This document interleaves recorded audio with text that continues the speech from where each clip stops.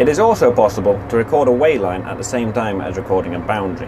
To do that, simply go back to the auto guide menu, press wayline, choose what type of wayline you want. This time I'm going to do a contour wayline, press OK, and then you can see you have the same bar. Press the record button, start driving, and you'll see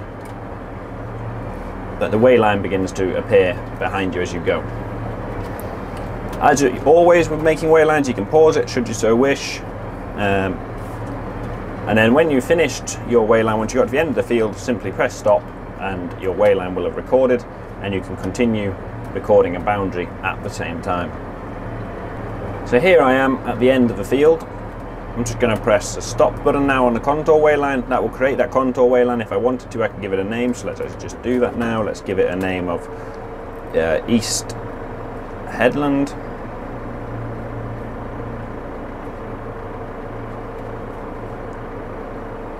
And there you go, you can see I've now created my wayline. You can see that the boundary is still recording, so I can now continue driving and it will still continue to record that boundary for me, even though I've created a wayline.